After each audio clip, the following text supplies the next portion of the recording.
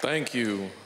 I live in the United States, and all right, some of you have heard of it. Sure, you've heard of it. It's a place.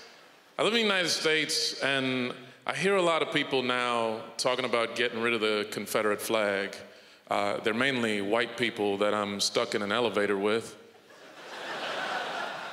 We don't have to talk. Dr. King would have approved of that, too. A lot of people who want to get rid of the Confederate flag, but then I also hear a lot of people who don't want to get rid of the Confederate flag. They're usually never in the elevator with me. But there are a lot of people who don't want to get rid of the Confederate flag, and it's this huge debate in the United States right now. And I feel like it wouldn't be that much of a debate if it wasn't such a cool-looking flag. Like, it's a cool-looking flag. Like, what the Confederacy stood for, terrible. But the flag is cool, because think about it. If the Confederate flag were just a picture of Jar Jar Binks on a skateboard, that shit would have been gone already. Like, it's a cool-looking flag. What the Confederacy stood for, terrible. But their aesthetic, timeless. I mean, you look at it. You look at the Confederate flag, you look at, like, Nazi symbolism, you look at the ISIS flag. There is something about terrorist occupations that bring out the best in graphic designers.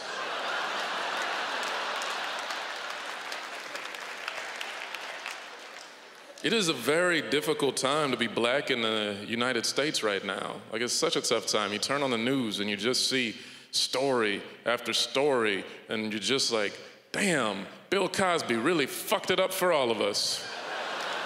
Like, I can't wear sweaters anymore without people thinking I'm a rapist. Like, can't wear sweatshirts, can't wear sweaters. Like, it's messed up. And that's the thing, because Bill Cosby, he was the most beloved black man in America. Like, that reflects on all of us in a real way. Like, it reflects on all of us. I tried to get a bank loan recently. My bank application was denied. They said bad credit. I'm pretty sure what they meant was Bill Cosby. Hashtag Black Lives Matter. Hashtag Je suis not Cosby. Bill Cosby is just the tip of the iceberg. Because here's the one thing I know about America. Whatever heinous thing the most successful black man in America can get away with, 15 white guys have done worse.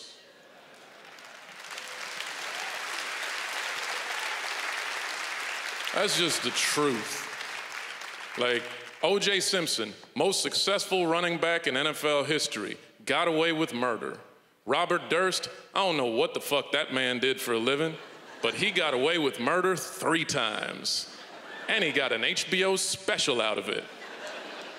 Like, that's the thing, like, Bill Cosby, terrible man, abused his power, took advantage of women.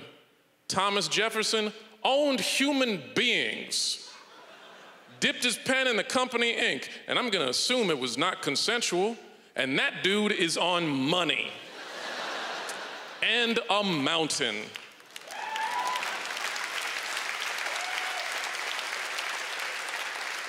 So I feel like we can talk about, like, oh yeah, we should take down the Confederate flag, or we should stop watching the Cosby Show, but let's not forget Old Mount Rapemore. Because that's the one thing, there is a culture of rape that is just, and a culture of mistreatment of women that happens in America. Like, just a few years ago, 31 states in the US, it was legal, a rapist had parental claim on a child born out of rape. 31 states, that's not all the states you hate. Like, that's the good Carolina, you got a New York in there.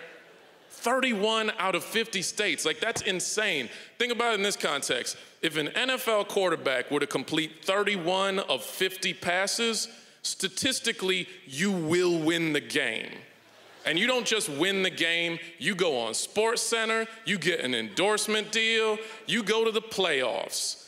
That's what rape is in America. Rape is a Pro Bowl quarterback. It may be not Tom Brady, but it's definitely Ben Roethlisberger. And while it feels like, I'm trying to make a point here, I'm only saying this because I'm just pissed I still can't wear sweaters. All right, you guys have been a lot of fun. Thank you very much.